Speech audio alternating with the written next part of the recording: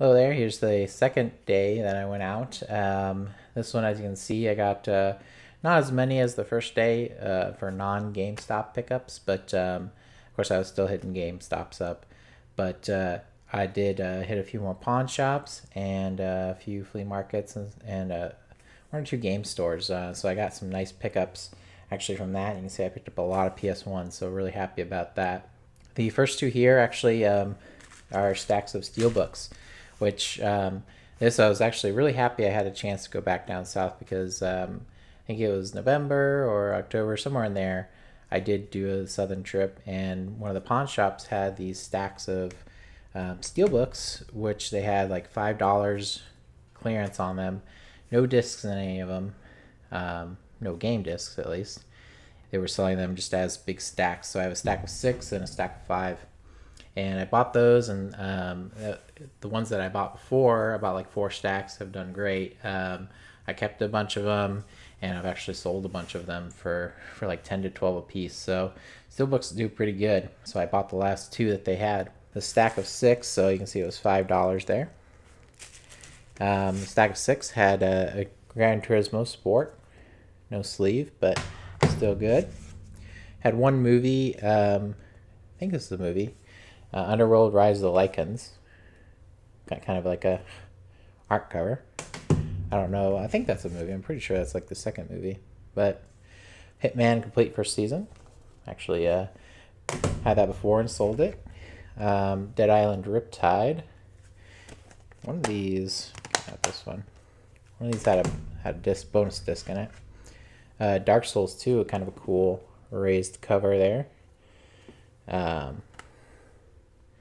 It's a cool one. I think maybe this is it. Yeah. So yeah, this has the soundtrack included with it. So that's cool. And a very nice pickup there. And Elder Scrolls Online Imperial Edition, which yeah, it's empty, but it looks kind of cool. So yeah, nice little stack to get. And like I said, it's $5 for 6 of them, so that's like 80 cents a piece. Very nice. I'm sure I'll be able to make my money back on that. Not sure if I'll keep any of them, but that's okay. This one was also 5. This is only for 5. This one wasn't as good, as you'll see, but I think the first one here probably does it. Assassin's Creed Odyssey. Still relatively new, so I expect a Steelbook for that will do good. Open this up actually. Very cool. Looks like it. Okay, yeah, it just has like a Division 2 paper in there, but yeah, very cool. I think that one will do good. Gold edition. And the rest were kind of sports ones. MLB The Show 17. See if there's anything in these. MLB The Show 18. MLB The Show 15th.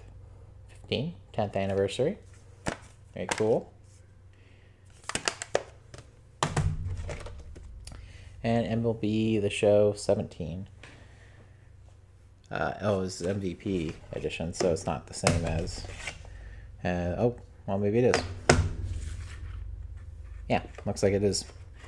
It's the same. This just has the sleeve, so that's the difference there. But still cool. I'm not sure what I'll do with those. Maybe I'll lock them up since they're all just different editions of the same game. But pretty cool. The Steelbooks I definitely am watching out for now after those bundles that I've been getting, so happy to get those. These next few pickups were just kind of random pawn shops, and I think one's from a flea market that I was just going to, and unfortunately not finding a lot, but I was still finding at least something, which is pretty good. The first one was Simpsons Road Rage for $2. Picked that up. It's complete, so I think the GameCube one is the one that's worth a lot, but picked that up just to see what it was worth. It's cheap enough. Don't think it's an upgrade, but we'll see.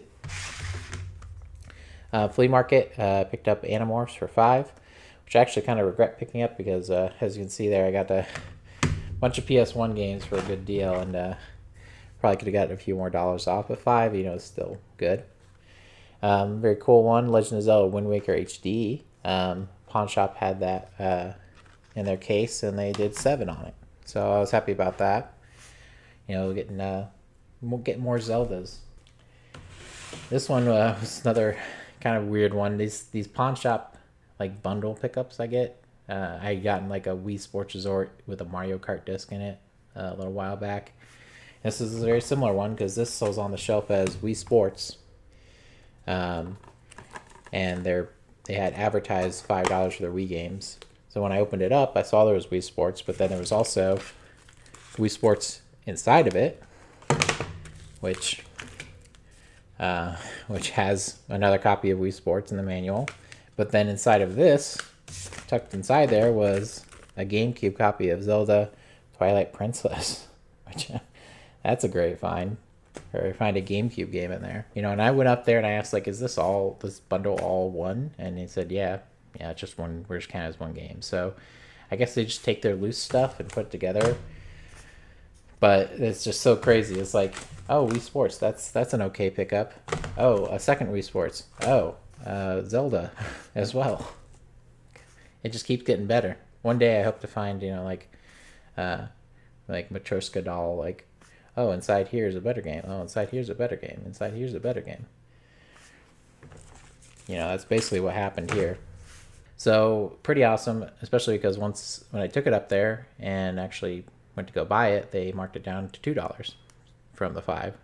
So that's 3 games for $2, and some good stuff. Wii Sports are always good pickup, and I actually don't have Twilight Princess on the GameCube, so nice to get a disc for that. Very nice indeed. So that was very cool.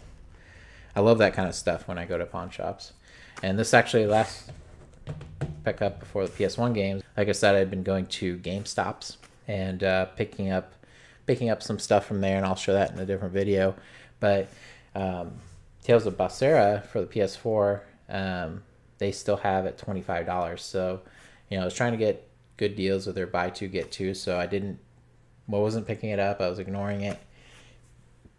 And then one of the pawn shops I randomly go to, they didn't have much. They definitely don't get games very often because they had like 2 Xbox Ones, and then like 5 games on their shelf. But on the shelf was Tales of Berseria complete, and they had $10 on it, which is already good. And then I was like, oh, well, do you do 5 for that? And they did it. So pretty awesome to get that for 5. It was just funny because I was going to all these GameStops picking up games like that for my collection that I want to have, when I was ignoring because it was too expensive. I find for $5 at a pawn shop. So really awesome to get that. So yeah, that was all that. Let me go ahead and rearrange, and I'll show you this PS1 pickup. Okay, here is the PS1 pickup. This was from a game shop. Like I said, I stopped at the game shops just to kind of see if they happen to have a deal going on, or if they have any cheap box cartridge games. Those are kind of my goals right now for stopping at game shops and checking them out since I'm in the area. So this one, I got lucky. They did have a deal going on, buy 2 get 1 on their older stuff. So like NES, SNES, PS1. I think Xbox was included. I think PS2 was like buy 1 get 1, so it wasn't as good. But for NES and SNES, a lot of them were $10 at least. So I didn't want to do it because that'd be $20 for 3 games, which is okay, but not super great. But the PS1, a lot of them were $5 or less. So I went ahead and just picked up a huge stack of them. I got 18 games, and I think that came out to, about 60. So pretty good there to pick up. And I got some good titles in here, a few kind of more fluff titles, but some good stuff to really add to my PS1 collection, which is growing pretty fast. So I'm happy about that. So let me go ahead and go through those. And these are all complete. Condition is good on most of them. Got to clean them up, of course, but The first one was 007 Racing. VIP, Pamela Anderson. 1, the barcode. Activision Classic Games. Army Men Air Attack. Forsaken. Always a strange cover on that one. o.d.t Escape or Die Trying. Interesting one there. This is Red Assault. I thought it was R-E-D. Yeah, Red Assault. Interesting. This was Assault Retribution.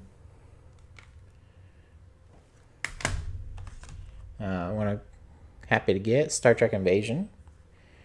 Definitely check that one out. Yeah, these like single fighter Star Trek games are interesting to me, just because it's not really what happens in Star Trek, or usually anyway, but I guess it is something that happens. Rascal. And you can see some of these are 3. I tried to pick as many 5 as I could, but a few were 3, so. But still good. I mean, basically I'm getting them for 3 apiece, regardless of whether or not they're 3 or 5. Austin Powers Pinball. Frogger 2, Swampy's Revenge. Brahma Force, Assault on Belt Lager 9. A lot of like interesting space games. PS1. Eliminator. Cool. Extreme Pinball. So extreme. Sorcerer's Maze.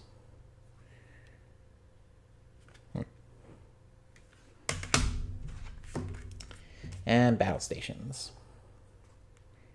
2-player action. So yeah, like I said, that was about 60. It was like $3 per game with their 2-for-1 deal. So that's the kind of thing that I definitely am happy that I'm checking out game stores for, because I can pick up a nice large lot for my collection at the price that I'm looking for, that $3. So that was it for the second day of non-GameStop stuff. Definitely good trip still. The pawn shops just weren't super great. I can't say that I would call any of them that good. The one where I got the Steelbooks is a good one, but mostly just because they had these great deals on their clearance Steelbooks. So unless they get more eventually, I probably wouldn't count it as that great of a stop either, to go back to, I should say. But other than that, I got a few good random pickups while I was checking out pawn shops, and getting a bunch more Steelbooks and a bunch of PS1 games for the collection is definitely pretty awesome. So that collection is growing very nicely. So here you can see I had a pickup for a DS pickup. This was off of Facebook Marketplace. Someone had it posted, and I jumped on it because it was $50 for 2DS and 9 games, and one of the games in there is definitely worth it. So I picked it up. I think I'll be keeping the 2DS. I have a red one, but happy to get a blue one into the collection. So yeah, like I said, it was $50 for everything. 2DS works just fine. I tested the touchpad and the cameras, and they're all working. No stylus. It was missing that, so kind of a bummer. But good pickup on that. It has a charger, and it came with a case here. The loose games were Reflex, MX vs. ATV, Star Wars Clone Wars, Corvette Evolution GT, I believe, and Indiana Jones: The Original Adventures Lego game. So yeah, nothing too great there, but it's okay. For games that have their cases, I think only a few have manuals. Batman 2 Lego, Batman 2 DC Superheroes, Wreck-It Ralph, There's two 3DS games here, Teenage Mutant Ninja Turtles and Power Rangers Super Mega Force. And of course, the one that made me jump on it, Pokemon White version 2. Pretty great. No manual, unfortunately, but game's there. I already tested it and make sure it works, so we're good on that. But yeah, that's definitely going for just about 50, maybe a little less. So that's what made me pick it up. It was actually very quick. I messaged the person and then they were like, "Oh yeah, I can meet in a few hours." $50. So nice little pickup. Like I said, it's not one that I'm making a ton of money on. I think I'll, between that and maybe some of these extras, I'll probably get my money back, and then I'll be keeping the 2DS for my collection. So pretty awesome. Definitely still hitting up Facebook Marketplace for these kind of bundles. You know, there's opportunity there, and I do like it for the collection.